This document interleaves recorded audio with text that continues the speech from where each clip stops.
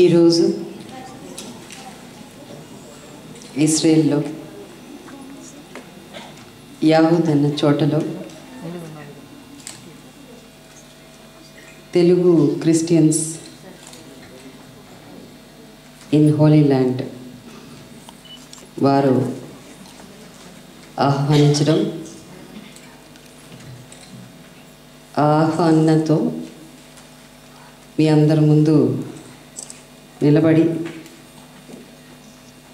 ఇక్కడ మాట్లాడే అవకాశం ఇచ్చిన ఆ యేసు ప్రభుకి నా వందనాలు తెలుపుకుంటున్నాను.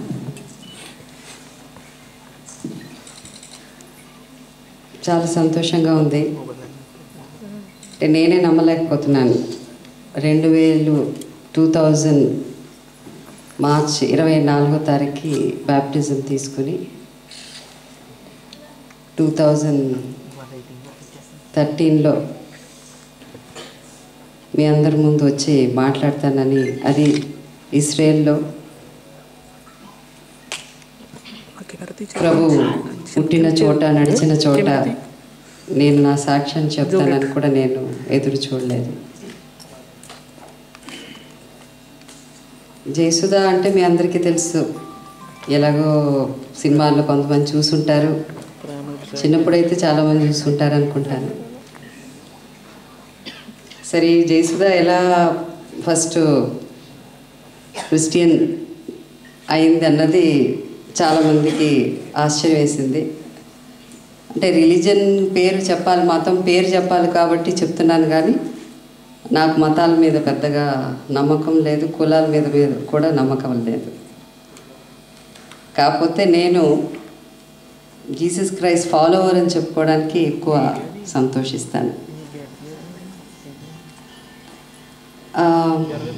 చిన్నప్పుడు నేను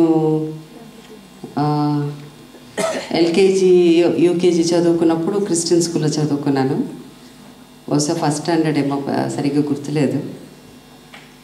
ఆ స్కూల్లో చదువుకున్నప్పుడు యేసు ప్రభు శిలువ మీద ఉండడం, నన్స్, సో చర్చ్కి వెళ్ళినప్పుడు ఏదో ప్రేయర్ ఆ ఫాదర్ నేర్పించేవారు చిన్నప్పుడు, అది గుర్తుంది నాకు. తర్వాత ఎప్పుడు అనుకునేది, పాప ఆయన ఎందుకు శిలువలో అలా ఉన్నారు, ఎందుకు అలా ఉన్నారు అని అనుకునేది చిన్నప్పుడు. 1 year అంటే ఫస్ట్ స్టాండర్డ్ అంటే ఎంత ఏజ్ మీకే తెలుసు. దాని తర్వాత మళ్ళీ టోటల్గా మళ్ళీ చాలా గ్యాప్ అన్నమాట. నేను చదువుకుంది మామూలు ఒక హిందూ స్కూల్లో చదువుకున్నాను. తర్వాత కాకపోతే చిన్నప్పటి నుంచి యేసు ప్రభు అంటే ఎందుకో ఒక ఇష్టం. ఇష్టం, ప్రేమ ఏమిటన్నది నాకు తెలియదు. ఇప్పటికీ నేను అర్థం చేసుకోలేకపోతున్నాను. అంటే ఇప్పుడు అర్థం చేసుకోలేకపోతున్నాను చెప్పడం లేదు, ఎందుకంటే ఈరోజు మీ ముందు మాట్లాడుతున్నానంటే దానికి అర్థం, చాలా పెద్ద అర్థం ఉందన్నమాట. అలా నేను పెద్దగా దేవుడి గుళ్ళకి వెళ్ళడం కానీ, పూజలు చేయడం కానీ అలాంటిది మా ఫ్యామిలీలోనే లేదు. మేము జనరల్గా మా పేరెంట్స్ వచ్చి బ్రహ్మ సమాజం అనే దాంట్లో దాన్ని పాటిస్తారన్నమాట. బ్రహ్మ సమాజం అంటే ఎక్కువ రిచువల్స్ అన్నీ ఉండదు, పూజలు పునస్కారాలు చేయరు, పెళ్ళిళ్ళు గ్రాండ్గా చేయరు. ఈ కమ్యూనిస్ట్ ఆర్య సమాజ్ లాంటిది అనమాట బ్రహ్మ సమాజం అంటే. సో అందువల్ల ఎక్కువ పెద్దగా అలవాటు కూడా లేదు. దాని తర్వాత నాకు ఒక 13-14 years తర్వాత నేను సినిమాల్లోకి రావడం జరిగింది. సినిమాల్లోకి వచ్చిన తర్వాత చిన్నప్పటి నుంచే నాకు ఒక హెల్త్ ప్రాబ్లం ఉండేదన్నమాట. అంటే ఇస్నోఫిలియా అంటారు, అంటే మనకు ఆస్తమా లాగా, చాలామందికి తెలుసు, మీకు తెలిసి ఉండాలి, ఇస్నోఫిల్స్ అంటారు. అది అంటే ఎక్కువ ఊపిరి ఆడక ఆయాసం వచ్చినట్టు ఆస్తమా అటాక్ వస్తుంది, అలా వచ్చేదన్నమాట.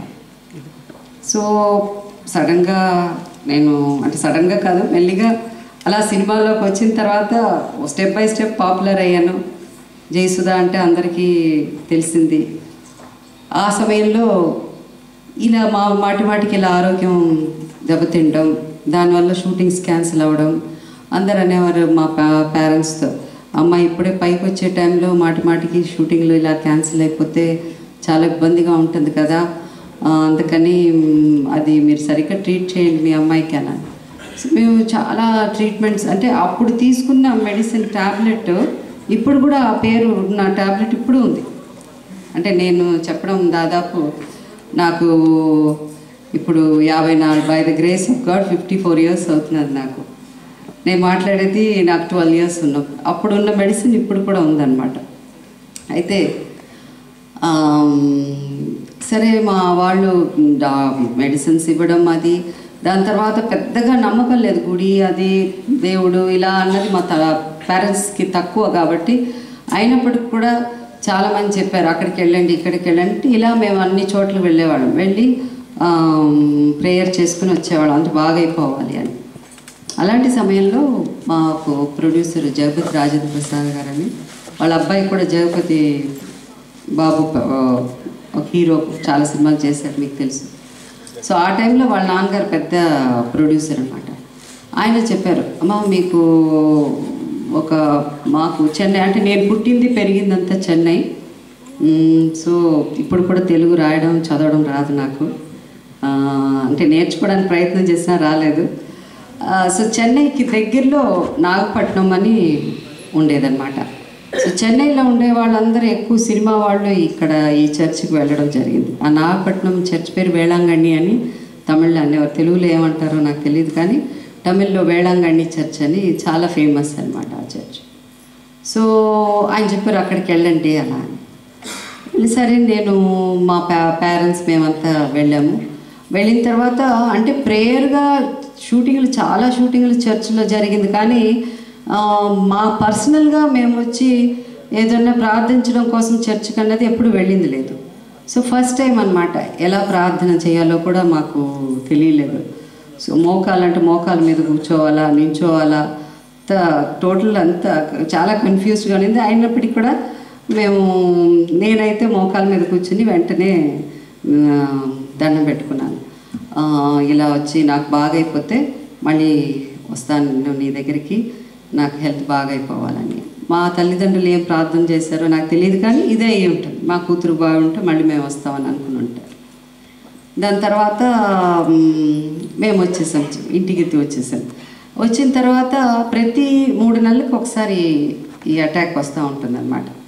సరే నెక్స్ట్ 3rd month వస్తున్నారు, రాకముందు నుంచే భయం వేస్తుంది, ఏం వస్తుందేమో మళ్ళీ వస్తుందేమో అని వచ్చింది. మళ్ళీ రాగానే చాలా, అంటే నేను చాలా డిప్రెస్ అయిపోయాను. ఇదేమిటా ఇక్కడికి వెళ్తే తగ్గుతుంది అన్నారు కదా, మళ్ళీ 3 నెలలు అయింది, కరెక్ట్గా 3 నెలలకి మళ్ళీ వచ్చింది. సో అంతేలే, అన్ని చోట్ల దండం పెట్టుకున్నాం, ఇక్కడ కూడా ఇలాగే దండం పెట్టుకున్నాం కాబట్టి అది పెద్దగా అంటే అంత జరగలేదు, నమ్మకం ఉన్నట్టు అనిపించలేదు మాకు. కానీ అదే లాస్ట్ 3rd month అనమాట. దాని తర్వాత ఇప్పటి వరకు మళ్ళీ తిరిగి ఆ అటాక్ అన్నది రాలేదు నాకు. సో నా లైఫ్లో ఫస్ట్ జరిగిన మిరాకిల్ అదనమాట. అయితే వెంటనే మిరాకిల్ జరిగిందని మా పేరెంట్స్ వచ్చి మనం క్రిస్టియన్స్గా మారిపోతాం అదేది లేదు, అలాంటివన్నీ ఏం చెప్పలేదు. మా ఫాదర్ అన్నారు ఎప్పుడైనా సంవత్సరానికి ఒకసారి వెళ్దాంలే అలా అని చెప్పారు. సో అలా ప్రతి సంవత్సరం ఒకసారి ఆ చర్చికి, వేళాంగణి చర్చికి వెళ్ళేవాళ్ళం అనమాట. దాని తర్వాత మామూలు షూటింగ్లు, చర్చిలకు వెళ్ళడం, షూటింగ్ జరగడం అంతే. ఒక సెయింట్ థామస్, ఇప్పుడు ఇంతకుముందు ఆమె చెప్పారు, ఎస్తర్ గారు చెప్పారు, నేను బాప్టిజం సెయింట్ థామస్ చర్చ్లో తీసుకున్నాను. ఆ సెయింట్ థామస్ చర్చ్లో చాలాసార్లు షూటింగ్ చేసేవాడు అనమాట. షూటింగ్ చేసినప్పుడల్లా కమ్యూనియన్ ఇచ్చేటప్పుడు నాకంటే మనిషి ఆలోచనలు ఎలా ఉంటాయి, కోరికలు ఎలా ఉంటాయి అన్నది, దేవుడు ఏ రకంగా మనల్ని ఎటు తీసుకెళ్తాడన్నది ఎవరు చెప్పలేరు, ఆయన ప్లాన్స్ డిఫరెంట్గా ఉంటుంది. సో నాకు ఎప్పుడు కమ్యూనియన్ ఇచ్చినా దాన్ని తినాలనిపించేది. ఏమన్నా పాల్కో వెళ్ళి ఏమన్నా ఇస్తున్నారేమో, అది స్వీట్గా ఉంటుందేమో, ఎప్పుడన్నా వెళ్ళి మనం అది అడిగి తీసి తినాలి. అలాంటి అంటే దేవుడి కంటే ఆ కమ్యూనియన్ అంటే ఆ స్వీట్ ఏంటో అది పాల్కోవా ఏమో అంటారు కదా, మన ఏమంటారు అదేనండి తెలుగులో ఏమంటారు అదే. సో అట్లా ఆలోచన ఉండేదన్నమాట.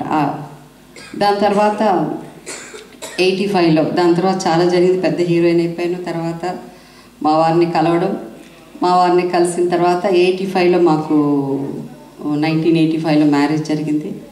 జరిగిన తర్వాత మే నెలలో మేము ఒక టూర్ లాగా బ్యాంకాక్, థాయిలాండ్ వెళ్ళామన్నమాట. మా సిస్టర్లా వాళ్ళు కూడా వచ్చారు మాతో. వచ్చిన తర్వాత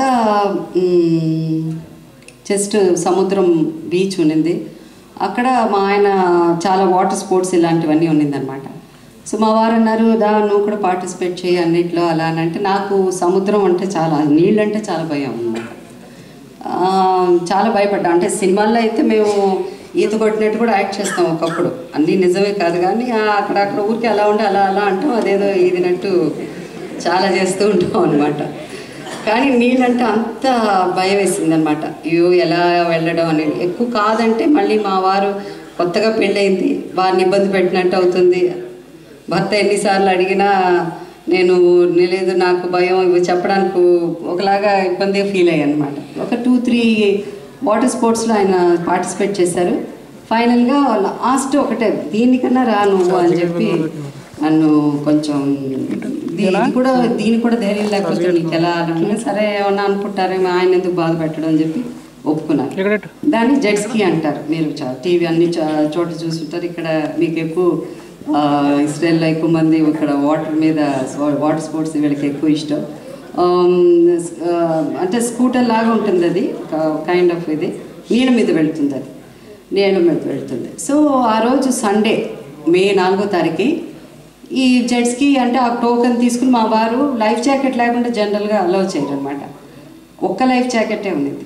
ఆ లైఫ్ జాకెట్ ఉన్నప్పుడు మా వారికి కూడా ఆలోచన రాలేదు. అంటే వాళ్ళ ముందు వేసుకోవాలి, ఆ లైఫ్ జాకెట్ వేసుకుని ఆ టోకెన్ తీసుకుని, ఇంకో లైఫ్ జాకెట్ లేదు. మరి వాళ్ళు కూడా స్ట్రిక్ట్గా ఉన్నవాళ్ళు ఆ రోజు ఏమైందో తెలియదు, వాళ్ళు పెద్దగా పట్టించుకోలేదు. మా వారు వచ్చి వెళ్దాం పదా అని అనేసరికి నేను స్కూటర్లో అది జెట్ స్కీలో కూర్చోవడం జరిగింది.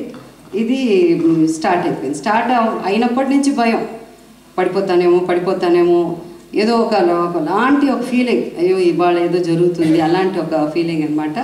చాలా స్పీడ్గా వెళ్ళిపోయారనమాట. నేనైతే కళ్ళు మూసుకునే ఉన్నానమాట. నీళ్ళు చూస్తే భయం, ఇంకా దానికి ఇంకా భయం ఎక్కువైపోతుందేమో అని చెప్పి గట్టిగా పట్టేసుకుని చాలా ఒక 10-15 మినిట్స్ తర్వాత సడన్గా క్వైట్ అయిపోయింది. అంటే పక్కన ఇంతమంది బయలుదేరేటప్పుడేమో చాలామంది మనుషులు పక్కన మీతో జెట్ స్కీస్ ఒకే క్రౌడ్ ఉన్నారు కాబట్టి నాయిస్ ఎక్కువగా ఉంది. దాని తర్వాత తగ్గిపోయింది అనమాట. సరే ఎందుకు ఇంత కామ్ అయిపోయి ఇంత తగ్గిపోయి క్వైట్గా ఒకలాంటి గాలి చప్పుడు మాత్రం వస్తున్నారు. ఆ నీళ్ళల్లో గాలి చప్పుడు ఉంటుంది చూడండి, అలాంటి గాలి చప్పుడు అనమాట. ఆ గాలి చప్పుడు వినగానే నాకు అనిపించింది, ఎక్కడికి వచ్చేసాము, ఎక్కడ ఇదేదోలా ఉంది అని చెప్పి మెల్లి కళ్ళు తెరిచి చూస్తే అసలు బీచ్ కనిపించలేదు, అసలు మనుషులు కనిపించలేదు. ఎక్కడో అంటే సముద్రం మధ్యకి వెళ్ళిపోయాం అనమాట. సముద్రం మధ్యలో ఉన్నట్టు అనిపించింది అప్పుడు. సో మధ్యలోకి వెళ్ళిపోయిన తర్వాత స్పీడ్గా వెళ్తున్నారు. నేను మా వారితో చెప్తున్నాను, ఏమండి ఫాస్ట్గా వెళ్ళకండి భయం వేస్తున్నారు. నేను చెప్పేది కూడా ఆయన వినపట్టలేదు. ఆయన అంటున్నారు, ఏమంటున్నావు నువ్వే ఫాస్ట్గా వెళ్ళకండి, వెళ్తే నేను పట్టుకుంటాను అలా అని చెప్తూనే 2 చేతులు వదిలేసాను. ఇలా పట్టుకున్నదాన్ని ఇలా 2 చేతులు వదిలేసాను అనమాట. ఆ స్పీడ్కి ఇలా పైకి వెళ్ళి ఇట్లా నీళ్ళల్లో పడుతూ ఉంటుంది. ఇలా ఇంత పైకి లేచి కింద పడుతుంది అనమాట ఆ జెట్స్కి. అంటే మధ్యలో నీళ్ళలో అలల మీద వెళ్తున్నప్పుడు అలా అనిపిస్తుంది. సో అట్లా పైకి వెళ్ళి కింద పడగానే 2 చేతులు వదిలేసాను. 2 చేతులు వదిలేసేటప్పుడు నీళ్ళలోకి పడిపోయాను. నీళ్ళలో పడిపోతానని నాకు తెలుసు, ఎట్లాగ చేతులు ఆటోమేటిక్గా పడిపోతాము. నీళ్ళలో పడిపోయే టైము, ఆ టైంలో ఇదే నాకు లాస్ట్ డే అలా అనుకుని దేవుడా అని చెప్పాలి. నేను ఆ దేవుడి పేరు ఏదైనా వచ్చి ఉండొచ్చు అప్పటికి. ఎందుకంటే నేను అప్పటికి యేసుప్రభు అంటే నాకు ఒక అందరు దేవుడితో పాటు ఆయన ఒక దేవుడు అంతే, అట్లా అనమాట. బహుశా అట్లా ఒక లిస్ట్ కింద వేసుకుంటే బహుశా ఆఖరి స్థానంలో ఉన్న దేవుడు అయి ఉండొచ్చు అప్పుడు ఆ సమయంలో. సో అలాంటి లాస్ట్ నంబర్లో ఉన్న దేవుడు మనం గుర్తు రారు కదా. మనం రోజు అనుకునే మొదటి నెంబర్లో ఉన్న దేవుడే గుర్తుకొస్తాడు. కానీ అంతమంది దేవుళ్ళ పేరు చెప్పినప్పుడు ఆఖరి నంబర్లో ఉన్న దేవుడు రారు, నోట్లోంచి మనం చెప్పలేము.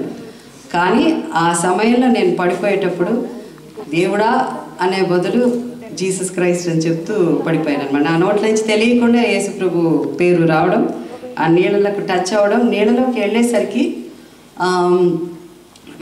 అంటే మనకి మామూలుగా పిల్లల్ని నీళ్ళలో పడేసినా ఈదడానికి ప్రయత్నం చేస్తారు. అలాగే నాకు ఈత రాకపోయినా నేను వెంటనే నాకు అంటే ఈత కొట్టడానికి ప్రయత్నం చేయడం, ఊపిరి బిగించంటే అంటే లేకపోతే నీళ్లు తాగేస్తాం కదా, అందుకని ఇలాంటివన్నీ నా మైండ్ ఇన్స్ట్రక్షన్స్ వస్తూ ఉండింది. మైండ్లో ఇన్స్ట్రక్షన్స్ వస్తూ ఉన్నప్పుడు నేను అవన్నీ చేయడానికి ప్రయత్నం చేశాను. ఆ ప్రయత్నంలో ఏమైందంటే నీళ్ళలోకి ఇలా వెళ్ళడం, ఇలా చూస్తూ ఉన్నాను, నీళ్ళపై ఎక్కడ పడిపోయాను నేను, ఏమైపోయింది, ఇలా చూస్తూ ఇలా తిరిగి ఇలా వచ్చేసరికి స్ట్రైట్కి మళ్ళీ నా ఫేస్ స్ట్రైట్కి వచ్చేసరికి సూర్య కిరణాలు నీళ్ళ లోపలికి కిరణాలు ఉన్నాయన్నమాట. ఇలా ఉన్నాయి కిరణాలు అని, ఇలా ఉన్నాయి. ఈ కిరణాలు అటువైపు ఇక్కడి నుంచి ఇంతవరకు ప్రభు ఫేస్ ఇలా వచ్చిందనమాట. అంటే మామూలుగా రోజు మనం చర్చికి వెళ్తే లేకపోతే రోజు మీరు మన ఫోటోలు చూసినా దేవుణ్ణి చూసేవారికి వెంటనే అనిపిస్తుంది. నాకు ఒక్క నిమిషం ఇలా చూడగానే అరే ఇది యేసు ప్రభు జీసస్ క్రైస్ట్ కాదు అలా అనుకున్నాను అంతే. అదే ఆ సెకండ్ అనగానే పైకి వచ్చేసాను. కానీ ఆయన చూసినప్పుడు ఆ చూపు మాత్రం అంటే ఇప్పటికీ మర్చిపోలేను అనమాట. ఆ చూపు, ఆ కళ్ళు చూపు మాత్రం పియర్సింగ్ ఐస్ అంటారు, అంటే అలాంటి కళ్ళు అనమాట. అంటే అది ఏదో మనం చర్చ్లో ప్రశాంతంగా ఉండే ఫోటోల్లో చూసేది, పెయింటింగ్స్లో చూసేది అలాంటి యేసు ప్రభు కదా. ఆ పవర్ అంటే అంత పవర్ ఆ కళ్ళల్లో అనమాట. అలా పియర్సింగ్ ఐస్తో అలా ఈ జుట్టు నుంచి ఇలా దగ్గర మెరిసిపోతున్నది జుట్టు. అయితే ఇక్కడి నుంచి ఇలా ఉండి ఈ కింద లాక్స్ అంటారు, ఆ జుట్టు ఎండ్ లాక్స్ అది మాత్రం నీళ్ళలో ఇలా ఊగుతున్నది జుట్టు, ఇలా అయిందనమాట. అంటే అంతా కలిపి ఎంత జరిగిందంతా ఒక 2 minutes కంటే ఉండకపోవచ్చు, మ్యాక్సిమం 2-3 minutes. అలా వెళ్ళడం, ఆయన చూడడం, యేసుప్రభు కదా అని అంటే పైకి వచ్చేయడం. పైకి రాగానే మామూలుగా ఏమవుతుందంటే మనం స్కూటర్లో వెళ్ళినా, రోడ్డు మీద బైక్లో వెళ్ళినా కూడా ఫాస్ట్గా వెళ్ళేటప్పుడు సడన్గా మనం పడిపోయామనుకోండి, పడిపోతే వాళ్ళు వెంటనే ఆపలేరు, కొంచెం ముందుకెళ్ళి ఆగుతుంది ఏదైనా. ఇక్కడ కూడా అలాగే నీళ్ళ మీద అసలు చాలా ఇంపాసిబుల్. సో మా వారు నేను పడిపోగానే కొంచెం ముందుకు వెళ్ళిపోయారు. కాసేపు దాకా తెలియలేదంట, ఏదో వెయిట్ తక్కువ ఉన్నట్టు అనిపించింది, తెలియలేదు, ముందుకు వెళ్ళిపోయారు. ముందుకెళ్ళి ఇలా టర్న్ తీసుకునే లోపల నేను పైకి వచ్చేసాను. అప్పటికి నన్ను చూశారు. కానీ పైన వచ్చిన దాన్ని ఈవెన్ ఇప్పుడు ఈ బిల్డింగ్ ఉందనుకోండి, దీంట్లో నుంచి ఈ ఆడిటోరియం నుంచి గేట్ ఎక్కడ ఉందో గేట్ నుంచి అవతల నుంచి నా దగ్గరికి వచ్చే వరకు నేను మళ్ళీ ఈత కొట్టడం ఏమీ లేదు. అంటే వారు చెప్పండి, నేను అలాగే నిల్చున్నాను, అంటే ఎవరో నన్ను గట్టిగా పట్టుకున్నట్టు స్టడీగా అలాగే నిల్చున్నాను నీళ్ళలో అనమాట. సో దాని తర్వాత ఆ ఇన్సిడెంట్ జరిగిన తర్వాత నేను మా వారికి చెప్పడం, చాలామందికి చెప్పాను. చాలామంది అవునా అలా అని చెప్పి చాలామంది వినడం. మా వారికి అయితే నమ్మకం లేదు, ఎందుకంటే మా వారు ఎక్కువ సైన్స్ ఎక్కువ నమ్ముతారు. వారు అన్నారు, నీ ఎక్కడో నీ ఊహలో, నీ కాన్షియస్లో యేసుప్రభు అంటే నీకు ఇష్టం, అందుకని నువ్వు ఆ టైంలో ఆయన పిలిచావు, అందుకని ఆయన కనిపించారు అలా అని ఆయన సైంటిఫిక్గా ఏదో చెప్పడానికి ప్రయత్నం చేశారు. అయినా కూడా నేను కన్విన్స్ అవ్వలేదన్నమాట. దాని తర్వాత ఇంకో ఇన్సిడెంట్ ఏమైందంటే, దాని తర్వాత మా వారు నేను ఎవ్వరు వచ్చినా వారికి చెప్పడం. కొంతమందికి ఇంట్రెస్ట్ ఉంటుంది యేసుప్రభు గురించి చెప్పినప్పుడు, కొంతమందికి ఇంట్రెస్ట్ ఉండదు. వాళ్ళు పెద్దగా నేనేదో మాట్లాడుతూ ఉన్నాను కానీ వాళ్ళు పెద్దగా పట్టించుకోలేదు. మా ఇంటికి వచ్చేవాళ్ళు అంటే ఫ్రెండ్స్ ఆ సబ్జెక్ట్ అంత ఇంట్రెస్ట్గా అనిపించలేదు వాళ్ళకి. అప్పుడు మా వారు అన్నారు, నువ్వు వచ్చి ఇలా ఎవరన్నా ఇంట్రెస్ట్ లేనప్పుడు వాళ్ళకి మాది పదే దాని గురించి చెప్పడం అన్నది కరెక్ట్ కాదు. కాబట్టి అసలు నిజంగా యేసుప్రభు అంటే ఎలా ఉంటాడో ఎవరికైనా తెలుసా అని అడిగారు. నన్ను ఎలా ఉంటారు తెలుసంటే, తెలిసేమో అలా అన్నాను. ఎవరికి తెలియదు యేసుప్రభు ఎలా ఉంటారో తెలియదు. అంటే ఇప్పుడు నువ్వు పెయింటింగ్స్లోనూ ఫొటోస్లో చూసినట్టే కదా ఆయన నీకు కనిపించారు అలా అని అంటే, అవును అలాగే కనిపించారు, కానీ కళ్ళు మాత్రం కొంచెం డిఫరెంట్గా ఉండింది అలా అన్నాను.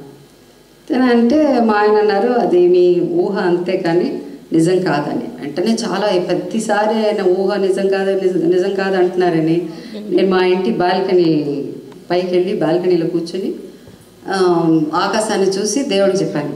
మా వారేమో ఇది నిజం కాదంటున్నారు, మరి నిజమైతే నువ్వు నిజంగా నాకు ఆ రోజు కనిపించినట్టయితే నువ్వు మళ్ళీ నాకు కనిపించు, నువ్వు కన్ఫర్మ్ చేయి, మళ్ళీ కనిపించు ఇప్పుడు, లేకపోతే ఇక్కడి నుంచి నేను కదిలే పని లేదని అక్కడే కూర్చున్నాను. పైన ఆకాశం పైన చూస్తున్నాను. మబ్బులు అయితే కొంత మబ్బులు ఉన్నింది, ఒక హాఫ్ అన్ అవర్ 45 minutes అయి ఉంటుంది. ఉన్న మబ్బులు కూడా పోయింది, అసలు ఏమి రాలేదు, ఏమి కనిపించలేదు. చాలా డిప్రెస్ అయిపోయాను. అయితే మా వారు చెప్పింది నిజమేమో, మా వారు చెప్పింది నిజమేమో, నా ఊహ అంతా నేను ఊహించుకున్నానేమో మరి ఏంటో అని చెప్పి ఇలా లేస్తూ ఉన్నప్పుడు ఎవరో మాట్లాడుతున్నట్టు వినిపించింది. అంటే బయట నుంచి వాయిస్ కాదు, నా లోపల ఉన్న వాయిసే, ఇంకో వాయిస్ లోపల నుంచి, మీ వారు చెప్పింది నిజమే అలా అని. మా వారు చెప్పింది నిజమే అంటే ఊహనా అని. అంటే మా వారు చెప్పిందంటే నా ఊహనా అంటే కాదు, నేను ఎలా ఉంటానో ఎవరికి తెలియదు కదా, నా అసలైన రూపం ఎవరికి తెలియదు కదా అలా అనగానే నాకు అనిపించింది అసలైన రూపం అలాగే వచ్చింది. ఒక 3 సార్లు 4 సార్లు అలా వచ్చి మెల్లిగా ఆగిపోయింది అనమాట. సో దాని తర్వాత నేను మెల్లిగా ఆ సబ్జెక్టు పక్కన పెట్టడం, ఒకటి మాత్రం దేవుడికి అప్పుడు ప్రామిస్ చేశాను, ప్రభుకి, నాకు ఒక 50 ఏళ్ళు దాటిన తర్వాత నేను నీ దగ్గరకు వస్తాను, అంటే నువ్వు నన్ను కాపాడినందుకు నేను నీకు చేయవలసిందంటే కృతజ్ఞతతో నేను నీ దగ్గరికి రావడం అన్నది 50 ఏళ్ళప్పుడు చేస్తానని చెప్పాను అంతే. దాని తర్వాత ఆల్మోస్ట్ ఇది జరిగి 85లో జరిగిందంటే నాకు 27 years 27 years ఉంటుంది. But at the age of 42 అంటే గ్యాప్ చూడండి, 85 మళ్ళీ బ్యాప్టిజం తీసుకుంది 2000, అంటే ఆల్మోస్ట్ 16 years గ్యాప్ ఉంది. ఈ 16 years గ్యాప్లో వారి గురించి ఎప్పుడన్నా నాకు ఎక్కువ బాధ వేస్తే వారితో మాట్లాడతాను. ప్రేయర్ అనేది తక్కువ చేస్తాను నేను, ఎక్కువ మాట్లాడడం అన్నది ఉంటుంది, కాన్వర్సేషన్ అనమాట విత్ గాడ్. ఎప్పుడు కూర్చుని మాట్లాడుతూనే ఉంటాను అనమాట దేవుడితో.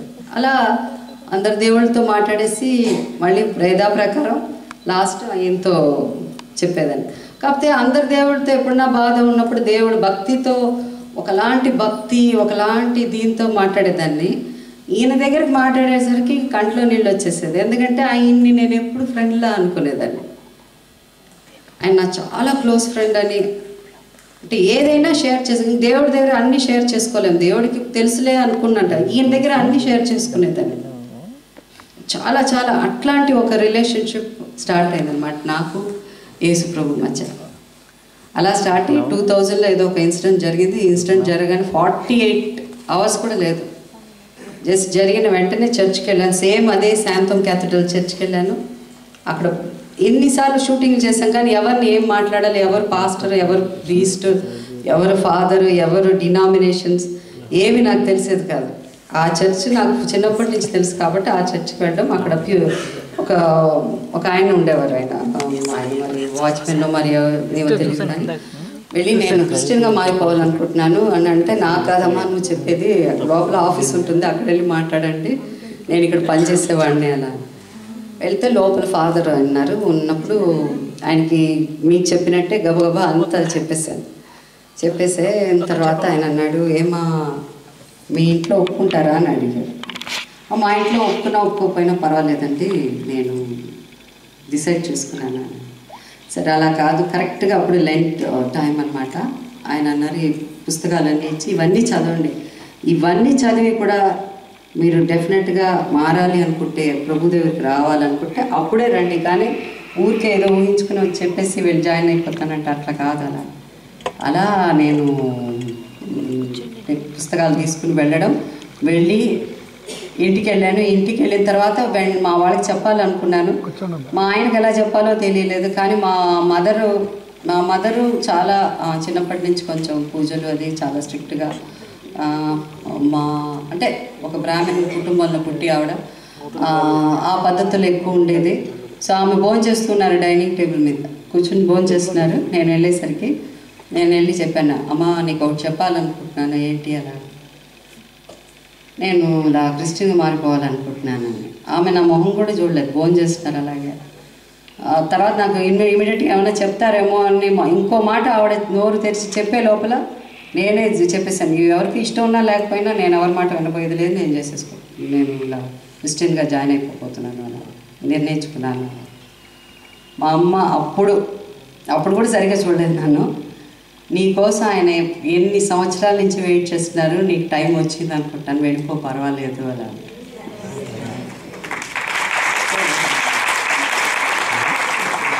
ఇంతకీ ఆమె బిలీవర్ కూడా కాదు. సో అంటే దేవుడు అంటే ఆవిడ నాకు పెద్దగా నేను చర్చికి వెళ్ళి ప్రార్థన చేయకపోయినా ఆ మాట ఆమె నోట్లోంచి, అంటే ఆమెకి ఏమీ యేసుప్రభు గురించి ఆమెకి ఏమీ తెలియని ఒక వ్యక్తి నోట్లోంచి ఆ మాట వస్తే ఎంత కనెక్షన్ ఉందో మీరు చెప్పండి. నేను ఎందుకు చెప్పాను కదా ఫ్రెండ్ అని ఇదని. సో ఈ రిలేషన్షిప్పే మాది ఒక డిఫరెంట్ రిలేషన్షిప్ అనమాట. సో అట్లా స్టార్ట్ అయింది. ఇంట్లో కొంతమంది సరే బ్యాప్టిజం తీసుకున్నాను అంటే పెద్దగా, అంటే నేను తీసుకున్న తర్వాత మా వాళ్ళని కొంచెం ఇబ్బంది పెట్టాను. బైబిల్ చదివేసరికి బైబిల్లో లాగా యేసుప్రభులాగా అయిపోవాలని డైనింగ్ టేబుల్లో వాళ్ళు కూర్చున్న వాళ్ళని తినిచ్చేదాన్ని కాదు. అది అటు చేయకూడదు, ఇది ఇటు చేయకూడదు, అది ఇట్లా ఉండాలి, అది ఇట్లా ఉండాలి, మా వాళ్ళని టార్చర్ పెట్టేస్తాను నాకు.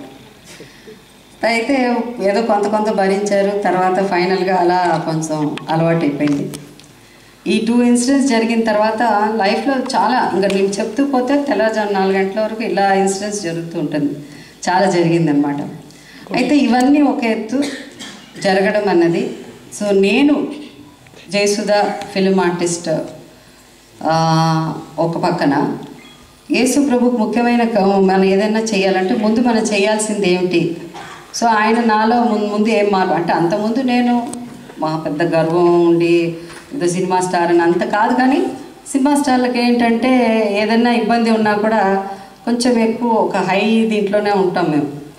గబుక్కని కారు ఆగిపోతే వెంటనే ఆటో పట్టుకుని వెళ్ళడము అలాంటివి కొంచెం తక్కువ ఉంటుంది. మళ్ళీ ఇంకో కారు తెప్పించుకుని ఇక్కడి నుంచి 1 కిలోమీటర్ ఉన్నా కూడా కారు రావాలి, అంతే తప్ప 1 కిలోమీటర్ ఉంది నడుద్దామనో లేకపోతే 1 కిలోమీటర్ ఉంది ఆటోలో వెళ్ళడం, ఈ రెండు చేయము. ఇప్పుడున్న జనరేషన్లో కొంతమందిలో మార్పు ఉంది, కానీ అప్పుడున్న జనరేషన్లో మా జనరేషన్ మేము ఎక్కువ చాలా అసలు హై అనుకోవడం కానీ అలా ఉండాలి, అలా లేకపోతే ఎవరు గౌరవించేవారు కాదు, మహారాణిలాగా అన్నమాట. సో అట్లాంటి నన్ను మళ్ళీ ఆయన ఒక టెస్ట్ పెట్టి ఆ టెస్ట్లో నేను పాస్ అయ్యానా లేదా అని, దాని తర్వాతే ఆయన నన్ను యాక్సెప్ట్ చేశాడు. ఆ టెస్ట్ భయంకరమైన టెస్ట్ పెట్టాడు. ఎవరో క్యాన్సర్ పేషెంట్ రావడం, నేను వెంటనే నా యేసు ప్రభు అనేసరికి నేనే ఏదో దేవతలాగా నేను ఫీల్ అయిపోయి వాళ్ళు కూడా అదే అన్నారు,